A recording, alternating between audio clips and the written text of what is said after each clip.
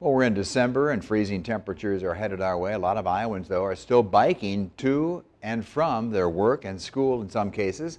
Today we talked with some dedicated year-round bicyclists about how they manage to keep cruising through even the winter months. With that in mind, let's go live right now to KWL reporter Ashley Neighbor. Ashley's back in Cedar Rapids for us tonight after going to Iowa City earlier to talk with a University of Iowa professor and also who happens to be an avid cyclist. And she's live with more on some of the advice they have for if you're going to ride in the winter.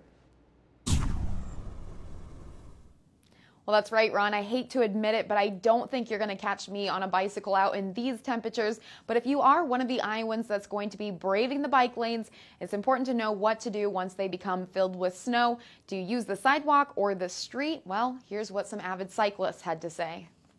Yeah, so the tires are actually really important. So one thing is the fenders. So these very long fenders keep the splash off of you and the bike.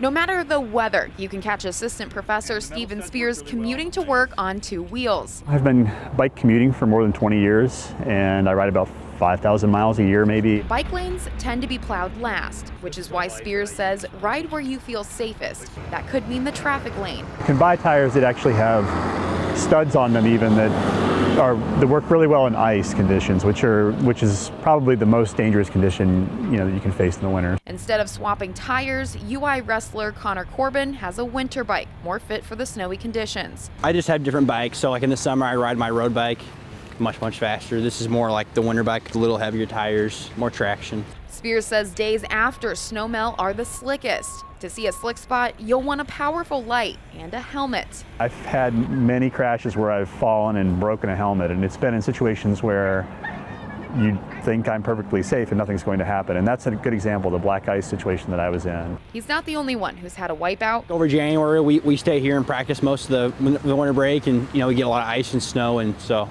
I've definitely wiped out several times. Which is why wearing reflective and bright clothing is a must, making sure drivers steer clear and you stay safe.